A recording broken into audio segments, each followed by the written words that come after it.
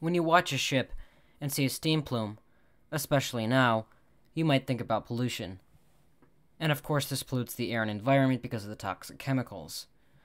But ships are much cleaner, and if you will, more environmentally friendly than other transportation methods.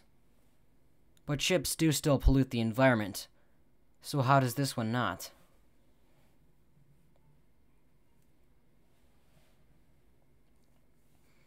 Exhaust gas scrubbers are a system installed into the ship that clean out the exhaust from the engine. Here's how.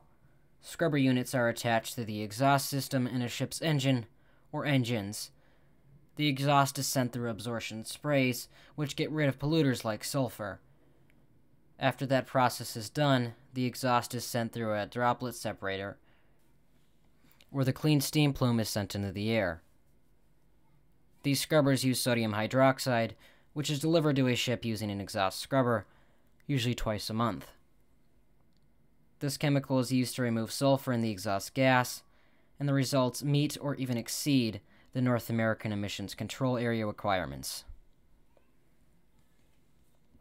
On the Great Lakes, the Atlantic Steamship Company leads in clean energy.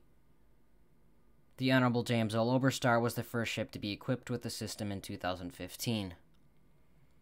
After that, several other ships in the Atlantic Steamship Company were equipped, those ships being the Lee A. Tregurtha, James R. Barker, Misabi Minor, and Paul R. Tregurtha. As far as the other ships in the Interlake Steamship Company and the lakes, there is no publicly known plans for any scrubber units to be installed.